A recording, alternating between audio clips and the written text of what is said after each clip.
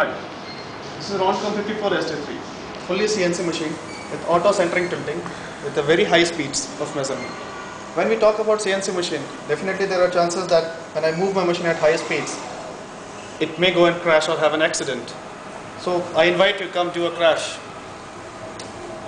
I'm moving the machine down at a full speed and it's a crash. What happens? It shows detector safety device. Click on diagnosis. It says that detector safety device work. Contact the closest service department if there is not cleared. Fine, my machine is locked now. Nothing will move. I have got manual override. So I move the machine up. There is a small limit switch here. So whenever there is a extra force acted on the machine stops then and there. Bring back the stylus in the position. Clear the emergency. And it's fine. Crash it in any direction. It's going at a very high speed and it's a crash. Have the same error, detector safety device diagnosis. You have a manual override for the arm.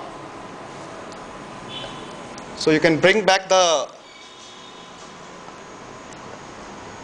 clear the emergency. It's okay. So you have seen the safety system in the machine is designed in such a manner that when you do a part programming or when you are tracing or when doing any kind of measurement, by mistake if you go and hit, the machine is not at all affected, neither the stylus nor the detector system.